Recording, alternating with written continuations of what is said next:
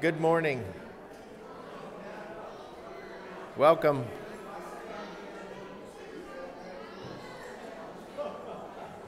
Good morning.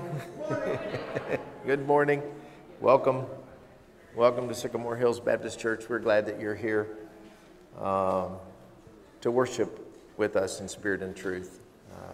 Glad to have Tony and Ruth Ann back from their travels. And Joy, I got a little echo up here. Anyway, we just want to open in prayer and get right to it. There's a lot coming up. Maybe we'll have some time at the end. There's a lot coming up in October and some good opportunities for you to be involved in some of the things that are going on at Sycamore Hills, and an opportunity for ministry and fellowship. And so we'll talk about those in the days to come. There might even be a sign-up sheet out there for, I can't remember which one I asked Sheree to put up. It's either for the 16th on the associational meeting, or it's the 30th for trunk or treat. So we'll have some sign-up sheets coming in the days, in the next couple of weeks, for you to sign up and take part in some ministry opportunities that are going to happen in October here at Sycamore Hills. So let's pray. Let's pray. Father, we thank you for gathering us this morning. Father, we were your church. We are your church. When we stepped out of bed this morning, we just didn't come to church. We are your church. We are your body. We seek to minister according to your will in our world and to folks in desperate need to know who you are. Father, we are grateful to have this place to gather each and every Sunday, each and every week, even throughout the week. We don't take this building and this place for granted. So we ask your blessing upon this group and these people and our opportunities to impact our community. Father, bless us, help us, forgive us for the times when we fail. And it's in Jesus' name that we pray. Amen.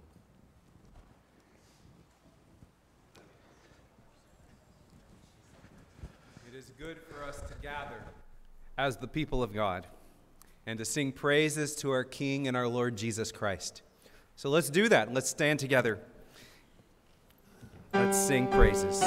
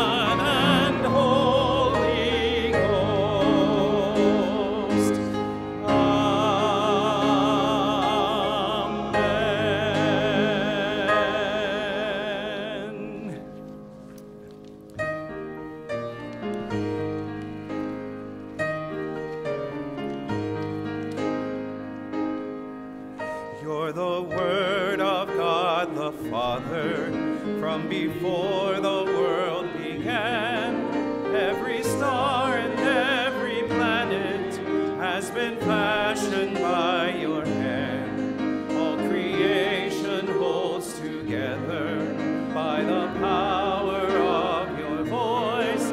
Let the skies declare your glory.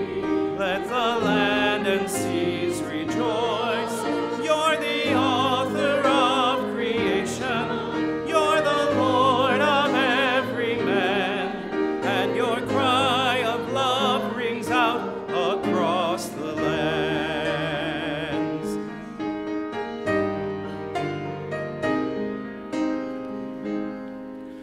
Yet you left the gaze of angels, came to seek and save the lost, and exchanged the joy of heaven for the anguish of a cross. With a prayer you fed the hungry, with a word you calmed the sea. Yet how silently you suffered, that the guilty may go free. You're the author of creation, you're the Lord of every man, and your cry of love rings out across the lands.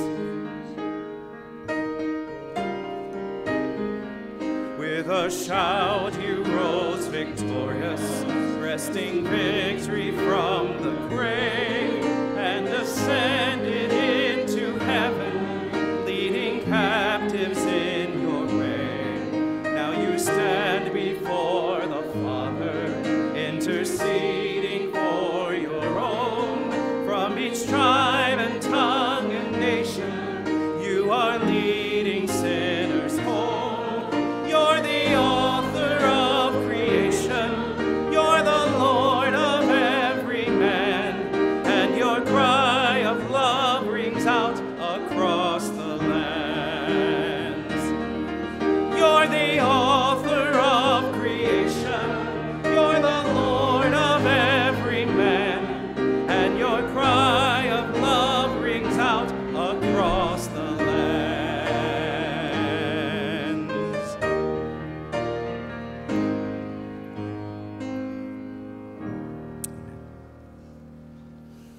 Hear the word of the Lord this morning, Psalm 131, a song of ascents of David. O Lord, my heart is not lifted up. My eyes are not raised too high. I do not occupy myself with things too great and too marvelous for me, but I have calmed and quieted my soul like a weaned child with its mother. Like a weaned child is my soul within me. O Israel, hope in the Lord from this time forth and forevermore. This is the word of the Lord. You may be seated as we pray together.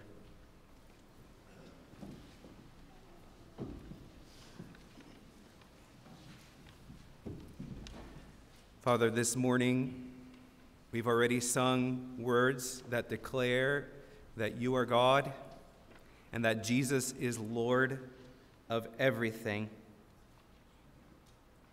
We declare this morning that you are God and that you are God alone. And Father, while you have revealed much to us, things that are necessary for faith and for life, we declare this morning still that the secret things belong to you. And Father, we confess that at times this is not a comfort to us, but a frustration. We want to know. So Father, this morning we ask for the humility to trust you. We ask for the faith to see that indeed you are immortal, invisible God, only wise. You are the all-wise God. You are the all-knowing one. You are all good, omnibenevolent. There is no unrighteousness in you. So, Father, we ask us that you would, like the psalmist, wean our souls, that they would be settled within us, that you would wean us from the way of thinking that says we have a right to know every secret counsel that belongs to you and to you alone. And Father, indeed, it is a frustration and a exasperation to our souls to try to press into those things that we do not know. Father, would you help us today instead to trust your word that says that you are working all things for good to those who love you, those who are the called according to your purpose. Father, help us to see that certainty by looking to the cross of Christ and by looking to the empty tomb. For indeed there we see the truth that you are working all things for good. Everything that comes to pass for us is you working things together for our ultimate salvation in Jesus Christ. So, Father, this morning, we put our hope in you. We trust in you, and we trust in you alone as we walk this path set before us as your people.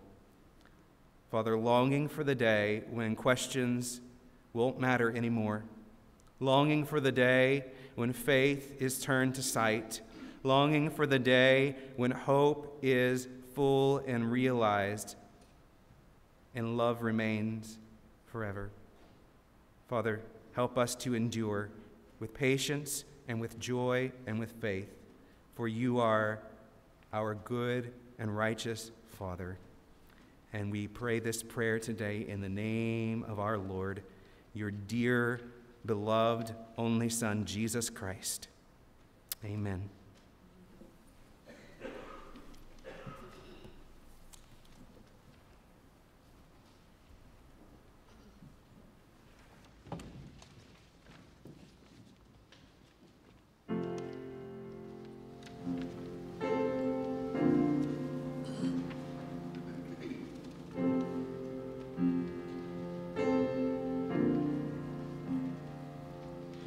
Don't drop a single anchor, we're almost home. Through every toil and danger, we're almost home. So many pilgrim saints have before us gone. No stopping now, we're almost home.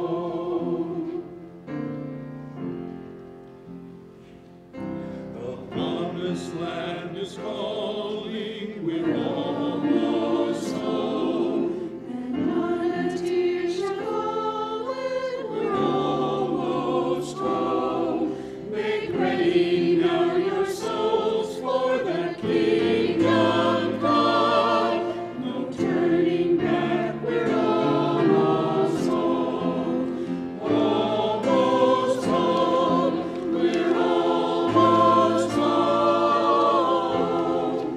So press on toward the blessed shore. Oh, praise the Lord, we're almost home. This journey's ours together, we're almost home. Unto that great forever, we're almost home. What's long anew you'll see round that happy throne. From faint of heart, we're almost home. Almost home, we're almost home. So press on toward the blessed shore. Oh, praise the Lord, we're almost home.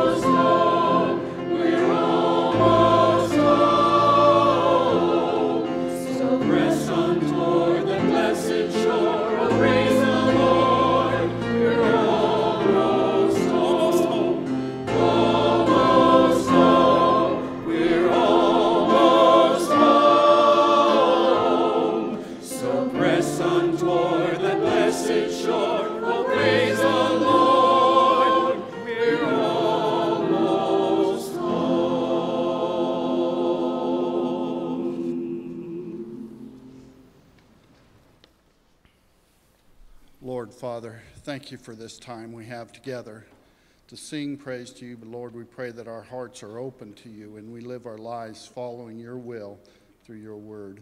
We pray these tithes and offerings are going to show thanks to you. But again, we live our lives showing thanks to you from your word. Thank you, Lord, for your Son, our Lord and Savior, Jesus Christ. For it's in his name we pray. Amen.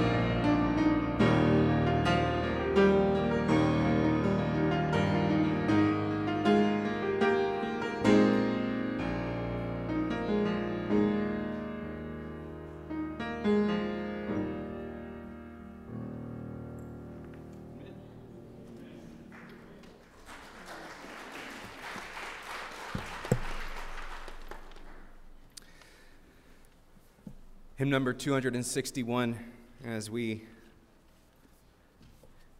ask for the wonderful words of life this morning.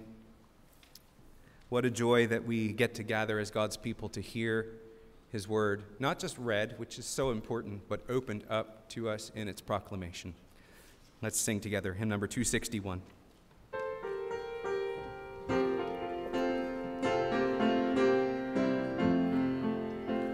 Sing them over again to me, wonderful words of life. Let me more of their beauty see, wonderful words of life. Words of life and beauty, teach me faith and duty, beautiful words wonderful words of life. Beautiful words, wonderful words, wonderful words of life.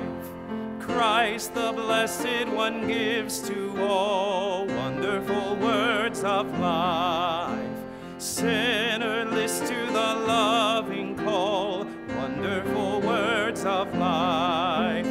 All so freely given, wooing us to heaven. Beautiful words, wonderful words, wonderful words of life. Beautiful words, wonderful words, wonderful words of life. Sweetly echo the gospel call, wonderful words of life. Offer pardon and peace to all, wonderful words of life.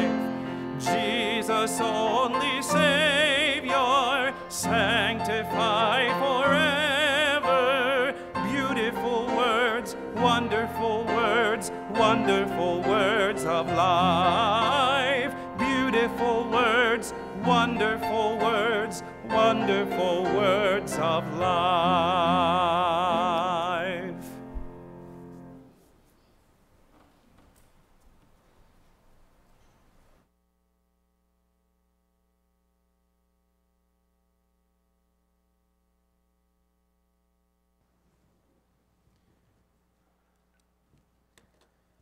Turn with me to Acts chapter 11. I'll be honest with you. I always try to be pretty transparent. Reading this text this week caused me a lot of pain because it brings back a lot of stuff that has happened along the way in the ministry. It just is what it is. But it's the fight for unity. It's the fight for unity in the body of Christ that does not come naturally. We are not naturally gathered together with a bunch of diverse people with divergent opinions trying to get the same job done in kind of the same way. There are issues, concerns, troubles, etc., etc., etc., as those issues, troubles, and concerns and whatnot serve to show us that we have work to do to stay on the same page for the advancement of the gospel, and the work is always toward unity. It is much simpler to go our own way and do our own thing and be our own people and have our own beliefs than it is to set that aside. I've often said that we love diversity. We have to have diversity in the church.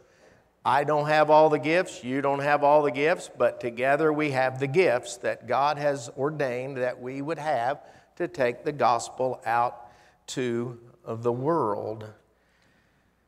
But it doesn't happen naturally. Now, there will be folks in the crew who grew up like you did and had parents like you did and did the same things you did, and it's kind of natural to gather amongst those folks and everybody's going to do their thing. But man, we are a diverse, divergent group, and we need to be more so. We need to have more diversity. So one of the ways it has played out in my life is, of course, on the ball field of coaching. And it was different with coaching boys than it was coaching girls. Hey, it is okay for men and women to be different, and it is okay for us to celebrate our differences. That is the way God created us, and we are not all the same, and we were not created the same. But with boys, you could just challenge them. I could get in their face, 14-year-old kids, and, kind of challenge them, upbraid them for their silliness, and they would knuckle down and bow their neck and go get it done. Can't do that with girls. Can't do that with 18-year-old girls specifically. So what I would see when they would start to become fractured, and you always had a little group here and a little group here and a little group over here. Well, I would then unload what I would call diarrhea of the mouth with softball. It would just be nonstop coaching, just ad nauseum, until they just had to shut up because I was going to overtalk them on everything that they had to do. Because we had a common goal. There was a game to be played. There was victories to be won. There were trophies to be received.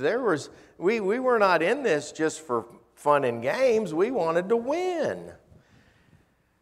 Well, that's the way it's got to be with the church. We're in it to win it for Jesus, aren't we? I mean, now, listen, He's in control, and He will do what He does when He does it. But it would appear from the pages of Scripture that He really likes to use clean instruments to do His work with. That you and I need to walk in His light. We need to walk in His love. We need to have fellowship with one another. And so I think our purpose this morning is to understand how this happens and how the troubles come and how we need to engage one another so that we have unity. Now, we're not talking about unity at all costs, because you and I know unity at all costs is not actually unity anyway. It's just one group gave up with their desires. It's like peace at all costs. Peace at all costs is not actually peace, because you've probably compromised down that road. But it is work for the church to stay unified. So I would invite you, there's only 18 verses this morning. I think we can stand as we read those. And let me read Acts 11, 1 through 18 for you. And then we'll look at 2 lessons that we can take to heart to maintain our unity in the body of Christ. Now the apostles and the brethren who were throughout Judea heard that the Gentiles also had received the word of God. And when Peter came up to Jerusalem, those who were circumcised took issue with him, saying, "You went to uncircumcised men and ate with them." But Peter began speaking and proceeded to explain to them in orderly sequence, saying, "I was in the city of Joppa praying. And in a trance I saw a vision, a certain object coming down like a great sheet, lowered by 4 corners from the sky, and it came right down to me. And when I had fixed my gaze upon it and was observing it, I saw the 4-footed animals of the earth, the wild beasts, and the crawling creatures, and the birds of the air.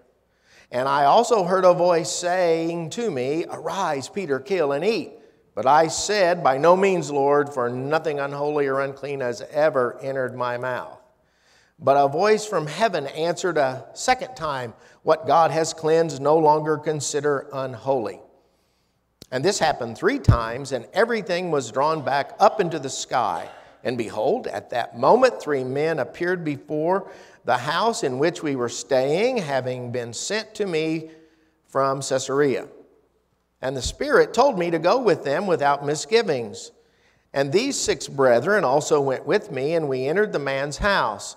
And he reported to us how he had seen an angel standing in his house and saying, 'Send to Joppa and have Simon, who is called Peter, brought here. And he shall speak words to you by which you will be saved, you and all your household.'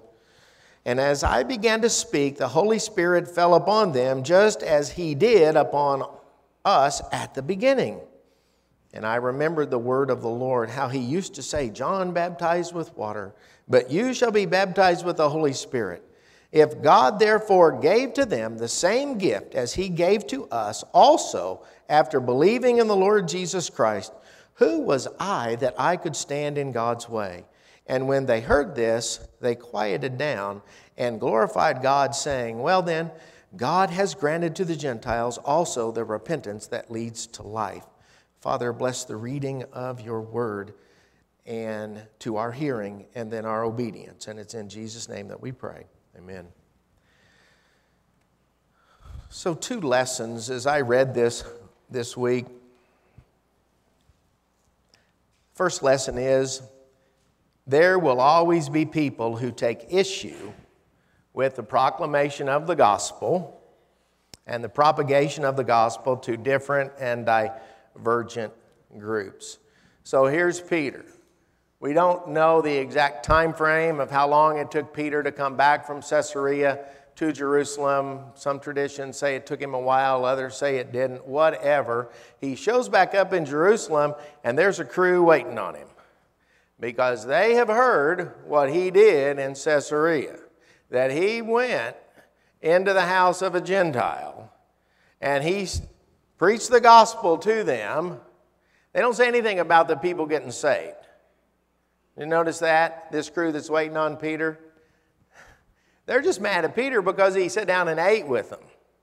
Now, Acts chapter 10, it never says he ate with them, but it does say he stayed there a few days, so you can be relatively certain that he had dinner with them, that he ate with them. That's what people do. Over the course of 2 or 3 days, they had fellowship around the table. They took issue.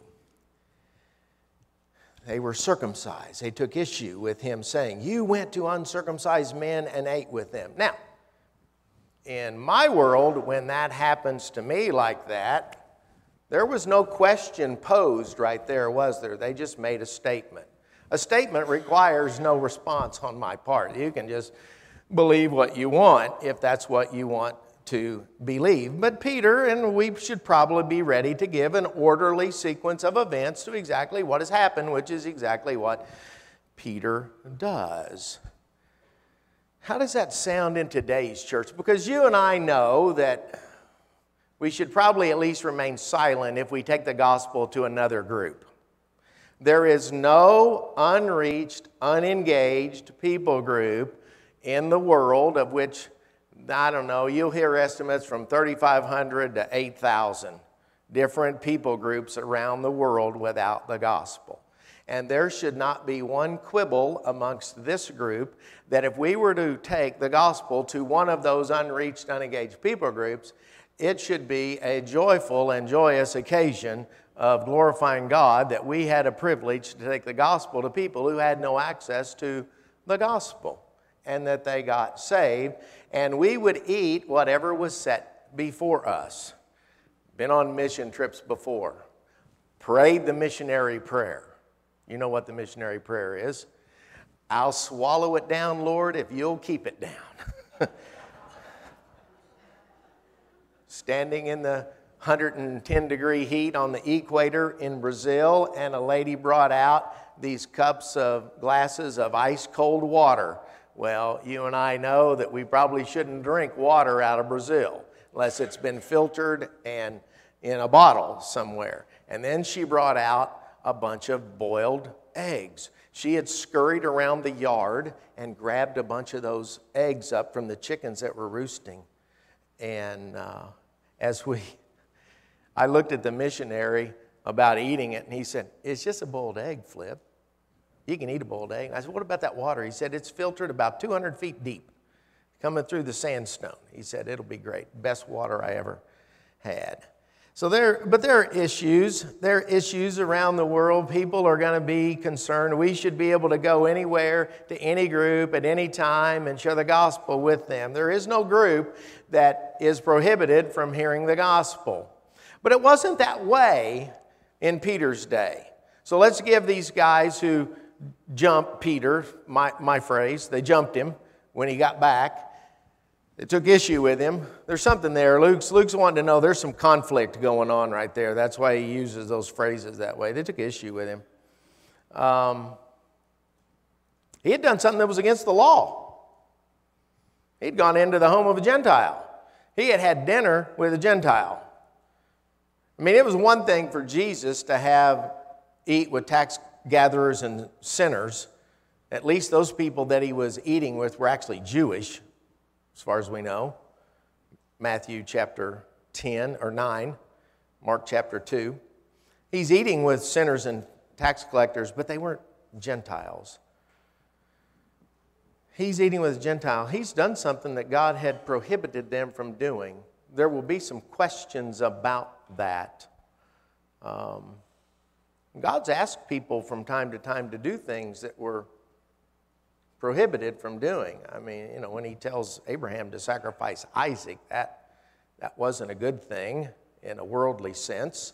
That was against what they were supposed to do, and yet I love the fact that at the end of that story, what does God say?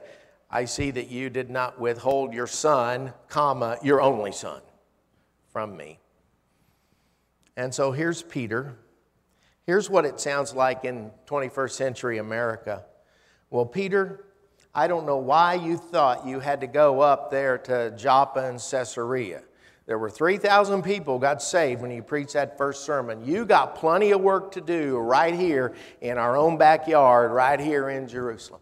I don't know why you think you have to go up there. You should be content to tend your own sheep right here than to tend somebody else's sheep over there.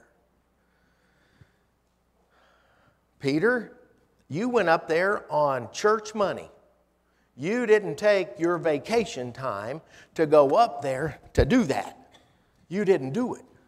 Everybody else had to take their vacation time when they went up there with you. Those 5, 6 guys that were with you, they all took vacation from their job.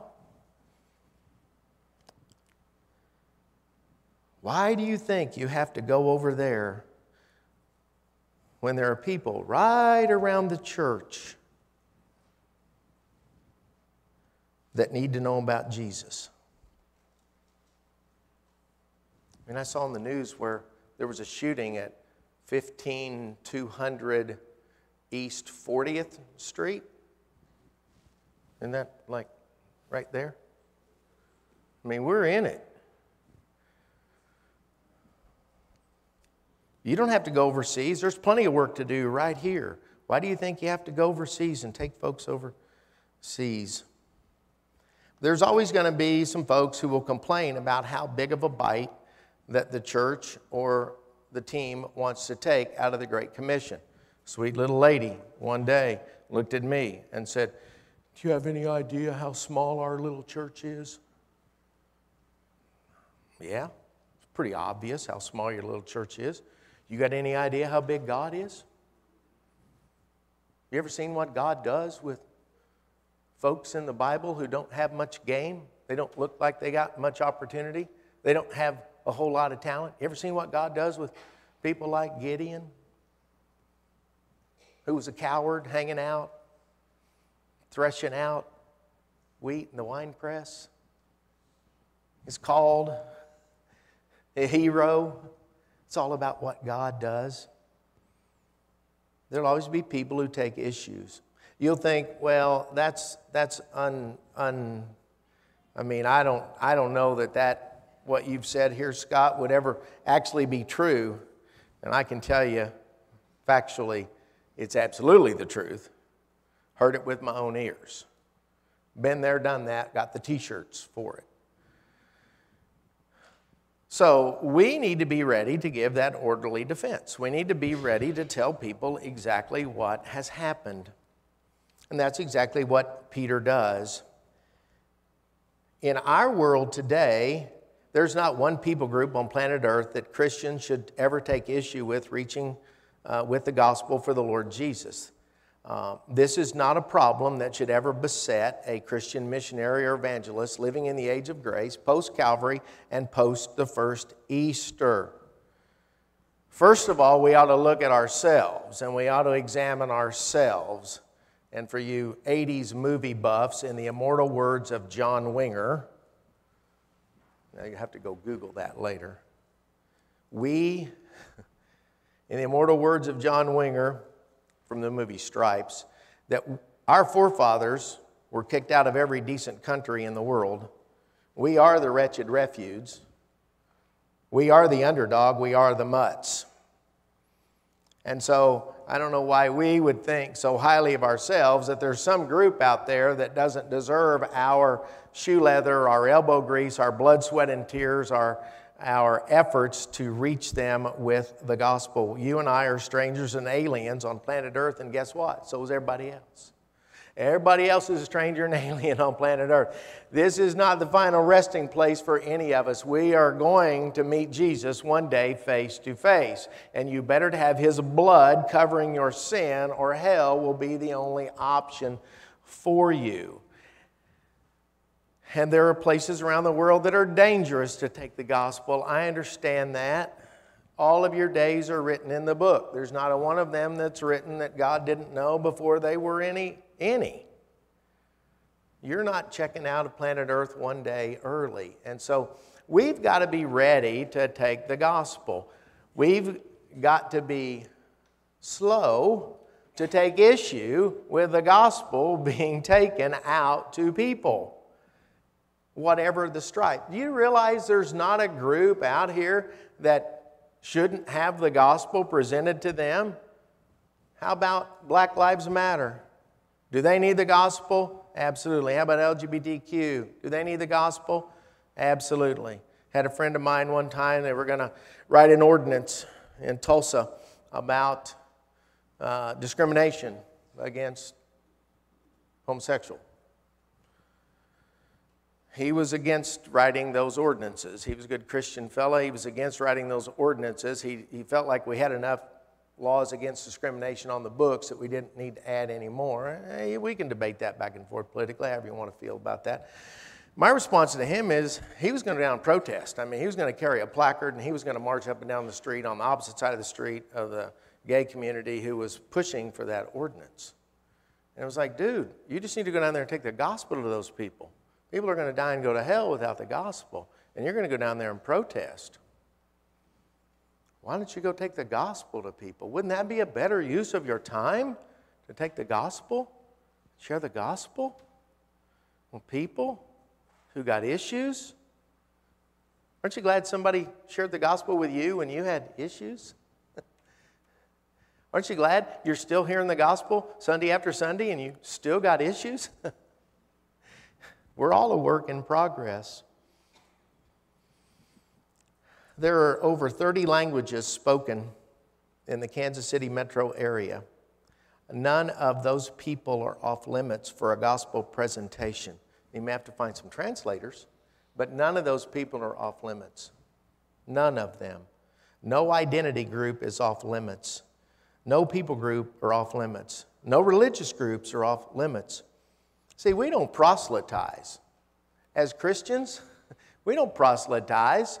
We're gospel people to see people actually get saved. Proselytizing is we're going to pull somebody from one group to another group, and we're just doing that to build up our empire. I want to see the kingdom of God advanced, and that's what you and I need to hope for. There's no identity group. There's no religious group. You can take the gospel to the Buddhists. You can take the gospel to the Hindus, the Mormons, the Jehovah's Witnesses, the Catholics. And you know what? If you beat the bushes long enough, you might knock out a couple of backslidden Baptists that need to hear the gospel as well. When 80% of us are nowhere to be found in this moment across the United States of America. Now, is that sad or what? 80% of us, Southern Baptists, are not found in fellowship with brothers and sisters before the Lord in this moment, right now, across the United States of America. They took issue. They took issue. You went to uncircumcised men and ate with them. But Peter began, speaking and proceeding, which is inserted, to explain to them in orderly sequence exactly what happens. And then he relays exactly what happened. And it's interesting. Did you notice he's added a couple of things that weren't in the original third-person account of Luke recording the sheet coming down. And that Peter says, this sheet, this object came down like a sheet lowered by four corners from the sky, and it came right down to me. On 10, it says it came down to the ground. He said, that came down to me. And then he adds wild beasts. He adds a category of wild beasts in there.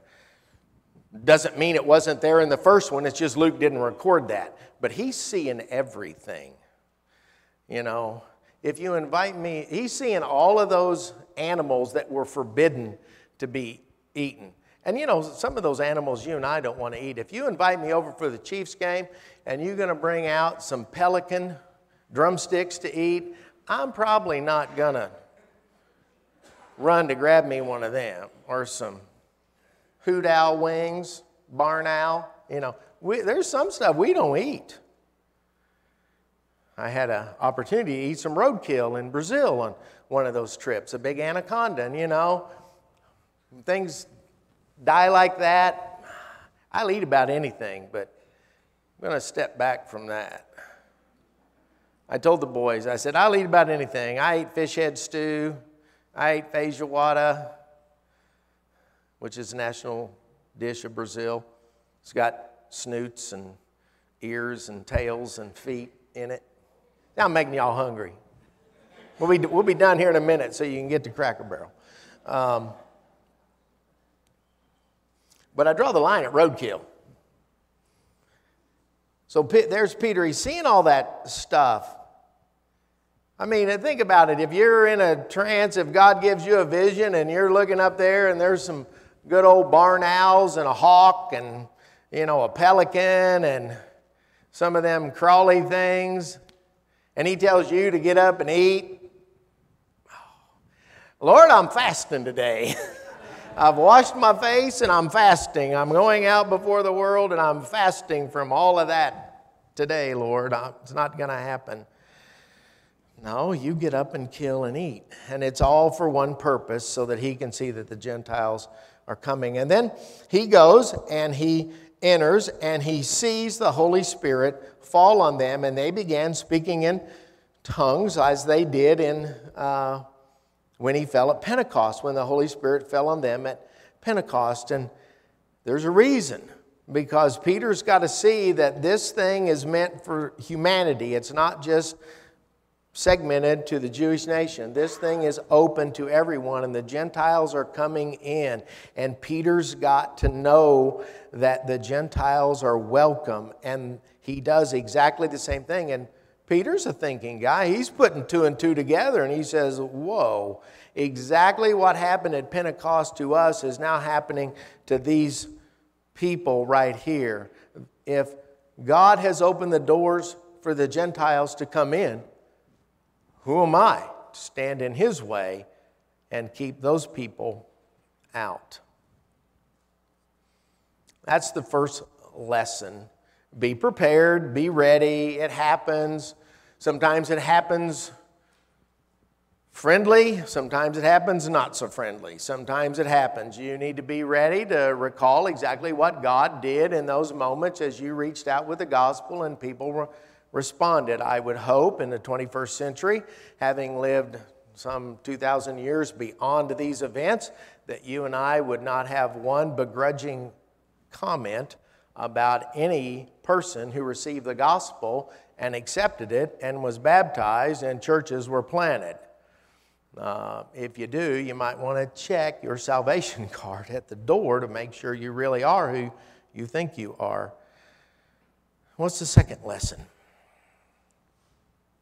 The second lesson is he gives them that orderly sequence of events and they receive it.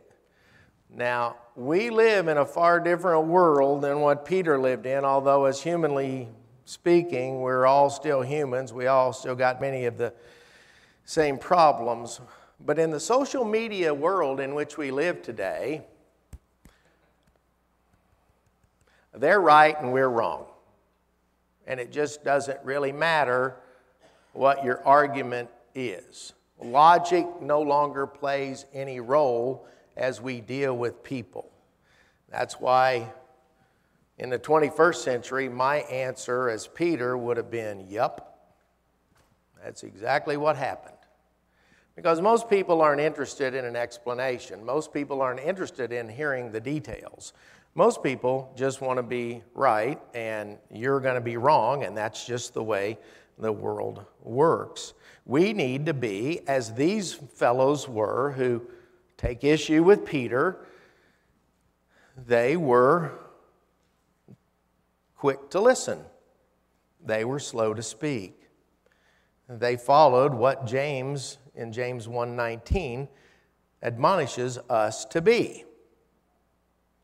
But in today's world, it doesn't work that way so much. Now, you should still have an orderly defense. You should still give an orderly sequence. You should be prepared to not win any friends and enemies over to your side, because the world has largely made up its mind. Now, God will intervene, and we pray that He will. And it depends upon where this discussion takes place. If it takes place in the hallways, then we've got an opportunity for that to happen well. If it takes place out in the world somewhere, they're not listening. An orderly sequence of events is what Peter gives them. Imagine that, telling the story exactly the way it happened. Logically, people are not so much interested in logic anymore. I had a lady one time challenge me on my beliefs on being pro-life. So I immediately go to Psalm 139 and I begin to talk about fearfully and wonderfully made and all of that good stuff. Talk about the fact that, Jesus was born or conceived to an unwed mother. And you go down through all of those, and at the end, her response to me was, well, how would you feel if the government started harvesting organs from dead people? And she was trying to link those two things together. And logic had no part in that. And I said, so you're trying to use something that doesn't happen, that's fictitious, and you're trying to give it as a reason for the reason pro-choice stuff ought to happen over here. See, and even today, I can see the look on your face, and that's exactly the look I had. Like, what? They don't know logic. They can't put sequences together. They can't link things together. And it's pointless to try to have that discussion. We've got to be as innocent as doves and as wise as serpents. We've got to know when to shake the dust off our feet and move on, and when it is to plant ourselves and dig in for the long haul. Now, we've dug in for the long haul at 15200 East 39th Street, so we're going to be here until Jesus comes back. That's our goal, right? But there are some times where I wish we weren't bound by brick and mortar. I've always had that deep inside me. I wish we weren't bound by the brick and mortar. It's a great place to meet. It's a great place to gather. And we enjoy fellowship with one another here. It's a great place.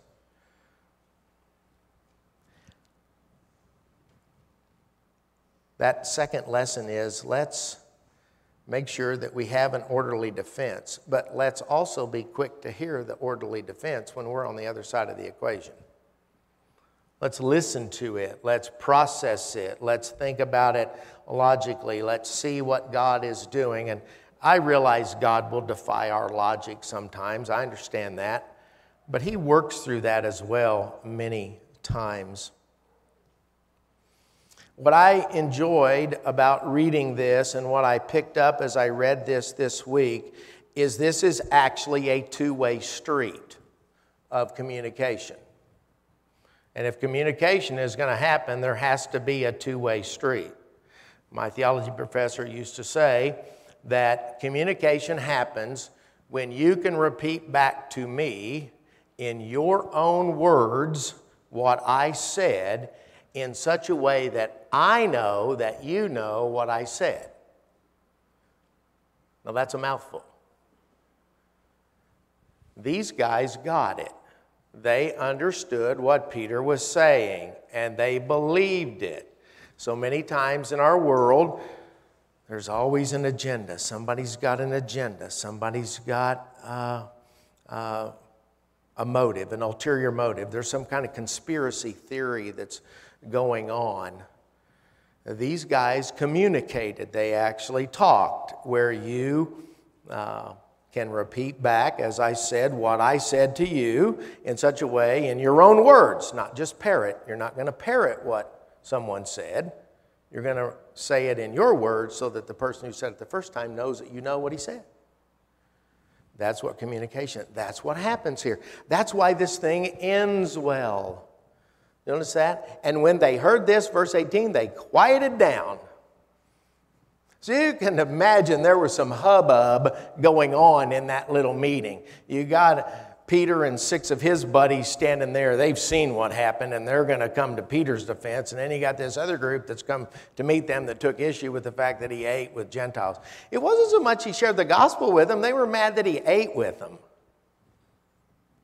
He might have eaten something unclean. Oh, my.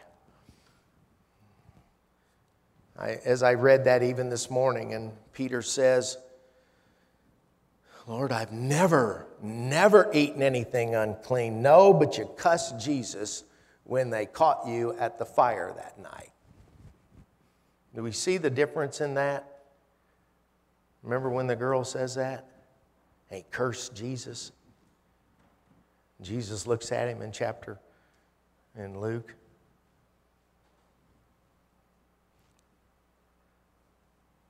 Peter didn't eat anything unclean, but his heart wasn't right at the time. And then he understands all that Jesus has been saying. I get it.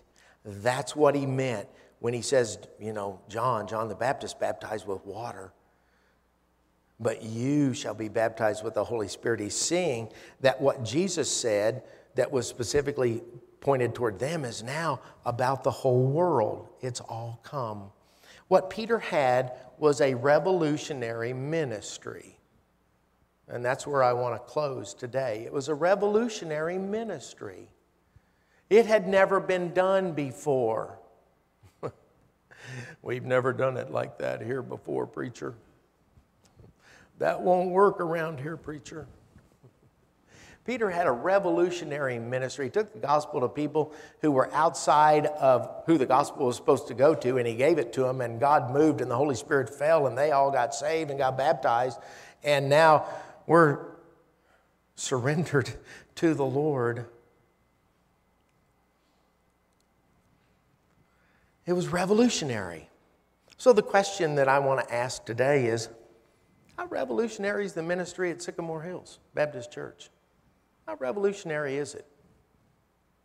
The answer is not much. Not much. It's not an indictment. It's just the way it is. Can we be revolutionary? We're going to have to be revolutionary as you move forward. New pastor, I hope he's revolutionary. I'm going to be right there with him. I hope it's revolutionary. What are we doing? What are we doing with our building? What are we doing with our folks? One of the challenges I used to have for Northfleet, we had a bunch of senior adults at Northfleet. Well, I'm looking around the room. Guess what? A bunch of senior adults here. They used to have a game day. And do you know it is okay for Baptists to play games with cards? Did you know that? I blew their minds the very first Thursday of game day when I was their pastor, and I walked in, and they had these like 8 decks of cards. They played this game called Hand and Foot over at Northfleet. I got to get them to come over here and teach y'all how to play Hand and Foot. It's a really fun game. It's like 8 decks of cards, and I walked back in there to get a cup of coffee, and they had those cards all over the table, and I said, what in the world is going on in here? Oh, Brother Porter said it was okay for us to play with cards. They thought I was some old hard-shell Baptist. Can't play a game with a card or a dice. Can't do any of that. I used to beg them. Can't do it for them. Used to beg them. Why don't we reach senior adults in this community? Are there any other senior adults outside the door of the church? Do you think there's any senior adults in these neighborhood? Absolutely. Chronologically speaking, who's closer to meeting Jesus, them or the young families?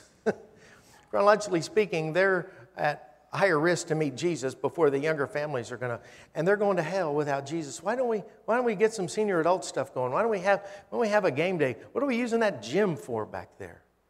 Just lease it to polish off the rubber marks from the preschoolers riding trikes on it? We got to use that gym for something. That gym, this is revolutionary ministry. Imagine that. You got a gym. We need a community, we need upward basketball over here. I got to take my grandson I got to take him to the Lutherans to get into church basketball. We use that gym back here. Cost you about $12,000, already checked, about $12,000 to buy 4 portable basketball goals and make 2 goals, 2 courts, half courts, and play. You got restrooms back there. Movie nights. That's a great theater. I don't know, have you guys ever had movie nights back there? That's a great theater. Have free movie nights. We used to actually have people come in off the street at Northfleet to see a free movie. Actually came in off the street. Couldn't get them to come back. I'm not telling you any of this stuff is going to blow this room up where we got to have 14 services on Sunday to get all the people, but what else do you want to do? We've got to take the gospel to people. So our plan at Trunk or Treat coming up October 30th, 3:30 in the afternoon, we're gonna figure out, Tony and I are gonna figure out how to organize that parking lot so we get those people in a path, around the cars in order, and we're gonna tell the story of Jesus from car to car to car to car as they get candy. Some people will say, well, will they stand to hear the story? And it's like, well, 8 years in a row at Norfleet they did. So unless Independence people are just not as civil as Raytown people, I don't know. I think they are. So they'll listen to those stories. It'd be a little bit revolutionary. And guess what? I don't intend to be one of the guys at one of the cars telling the stories, because I get to do that every Sunday anyway. That's your job, to tell these children about Jesus and a vignette of the story of Jesus, ending, we'll go from birth through his life, miracles. We'll figure out the stories. We got about 8 to 12 stories we need to tell, and we can have 20 or 30 cars out there giving away candy. Let's do something revolutionary. Let's just get outside the box. Let's not do what we just keep doing the same old things, the same old ways, and expecting new results. We're just nuts. It won't work. I've been on the receiving end of the taking issue on mission trips, and I will take those scars with me until I meet Jesus. They were my scars to bear.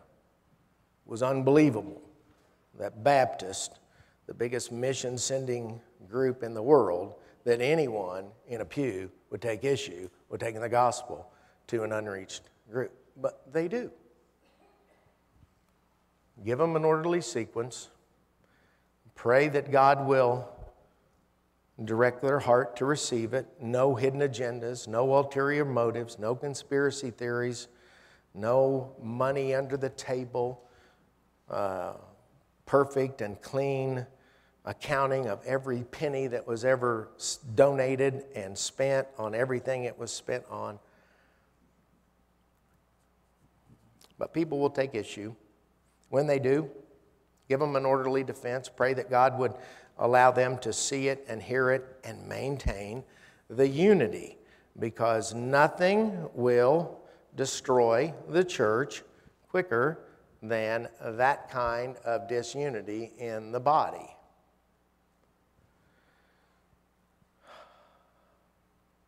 Have you received Jesus Christ as Lord and Savior? Have you come to that place where you're willing to do whatever he called you to do, to go wherever he called you to go, to answer whatever questions that he calls you to answer, in whatever group that he calls you to answer them in? Are you ready to be like Peter, to go to these other places? Are you ready to get on a plane and go somewhere and engage a people that have no access to the gospel? You know, there are places around the world where they do not have this book in their language. They have no option unless you or me as a missionary go. Are you prepared to do that? Will you do that? It all starts with receiving Jesus Christ as Lord and Savior. None of this is possible without his Spirit being poured out in us to be able to do what he's called us to do. We will fail miserably. Sometimes when we fail, it looks like judgment has fallen on the land. He's judging those people. He's not bringing them to himself because they deserve judgment, as did you and I. But we continue to offer the gospel because in that one moment, just like it happened in your life and my life, if you've received Jesus, you come to him in faith and receive him. All of a sudden, the lights come on and you realize it's the truth. Have you done that? Christians, man, let's maintain the unity. Let's do that. It's work. It's going to be work. It'll always be work. It'll never be anything less than work. It's going to take elbow grease. It's going to take shoe leather. It's going to take forgiveness. It's going to take questions and answers. It's just going to take that. It's just what it does. And it's worth working on. It's worth having. Because without it, we have no hope of advancing the gospel. As a church, we say this all the time. I hate cliches. I worked for a boss one time that just spoke in cliches. Cliches generally have really no meaning. But it's time to be revolutionary. It's time to get outside of the box. It's time. It's time. People are dying and going to hell. Jesus is going to return. We don't know when. We're one day closer now than we were this time yesterday. He's coming. Are there people out there that you know that need him? Guaranteed there are. As a church, let's pull the chocks off the wheels. Let's stick the thing in high gear and let's go for what we got for as long as we can and just see what God will do with that. Let's pray. Father, we love you. We thank you for the blessings that you have given to us. Father, we thank you that it is work to stay unified in the church. It's work. It's work. We're not naturally accustomed to it. To be honest, Lord, it's simpler to just sit in your house and be left alone. But that's not what you've called us to do, and that's not who you called us to be. And so, Lord, help us to really look at people, to look at those people groups, to look at those language groups, to look at those identity groups, and to figure out ways in which to engage them with the gospel. And Father, when questions come, we'll give orderly answers in an orderly sequence of exactly what you did and exactly how you do it, and we will expect that that will be received and received well because we are in the game of unity. Father, it was your Son who said the world will know that you sent him when we are one. Help us to be one, Lord, and it's in Jesus' name we pray. Amen. Our hymn of invitation is, take my life and let it be. Now, don't end there, right? That's the old game that music ministers play, because that's what we really want. Take my life, Lord, and let it be. No, let it be consecrated only unto thee. That's what we want our lives to be. So I would pray that that would be your prayer to the Lord as you stand and sing. If you're looking for a church home, we'd invite you to come and plant your ministry here. We're about to kick this thing into high gear one of these days, okay? You want your seat, but we're installing, Tony and I, we've got a call in. We're going to have seat belts put on the chairs so that if it gets a little bumpy, you'll still stay in your seat, okay? So let's sing.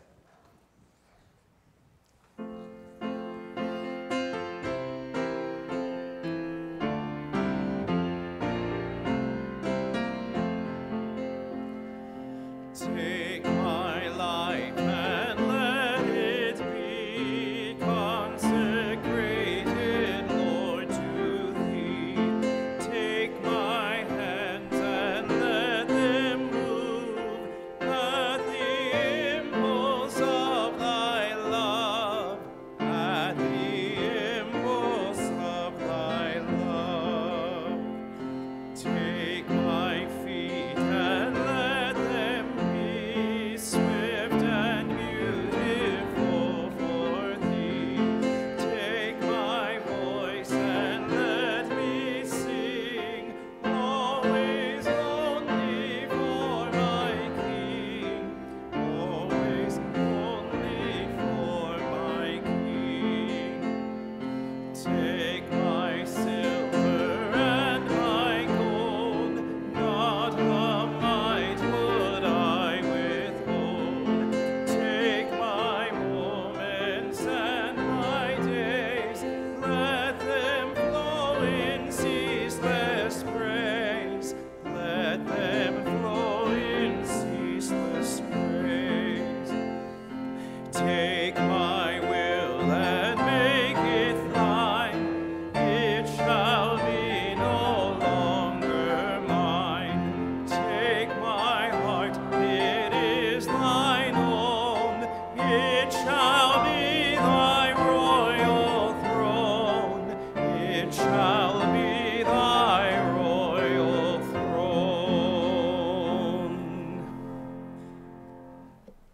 October is going to be a really busy month here at Sycamore Hills. On the 16th, in the evening, we've got the Blue River Kansas City Associational semi-annual meeting.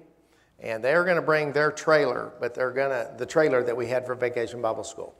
I told them we are not doing cotton candy. Okay, Darby? No cotton candy. She wore the cotton candy home at Vacation Bible School. But we can do snow cones, we can do popcorn, and they want the bounce house out here. So we will need some folks who can come and help that at 5 o'clock that evening. At 6 o'clock, we're going to have a meal. Now, they've asked me to smoke some meat. So you want to come for that. You really do. They are going to bring, it's going to be a carry-in dinner. So we don't have to prepare food, but we do need some kitchen folks. And you don't have to be on the kitchen committee to be a part of this. You can come help to receive the food and get it set up, and they're going to eat at 6, and then we'll be in here at 7 for a little worship time, and then the business session. Tony's going to lead our music, our singing that evening. I'll get to pray and then get out of the way. So that's coming up on the 16th, and then 2 weeks after that, we'll have trunk or treat. You don't have to tell Bible stories. If you just want to hand out candy, you can do that. But we're going to need 8 to 12 folks who are willing to tell Bible stories about Jesus as those little darlings come through in their little costumes to get their candy. We also need registration that evening. We're going to register people that come in here to do this so that we have some idea of who they are and where they're from if they'll tell us the truth. They won't always tell you the truth. That's okay. Most of them will, and then we can follow up with them with phone calls, letters, cards, door knocking, whatever, and invite them to come. So be in prayer for what your involvement will be. October's going to be busy, okay? You're going to have somebody preaching on the 9th for me. I'll be out that Sunday, and so anyway, lots going on. Tony, let's finish. Remember church council meeting tonight at 4:45, so I hope to see you there. If you know a friend that was camping and is coming back today that's supposed to be part of that meeting, give them a call just to remind them. Would you do that for me? No. It's all right. Hear this word of benediction as we go today. The grace of the Lord Jesus Christ and the love of God and the fellowship of the Holy Spirit be with you all. Amen. You are dismissed.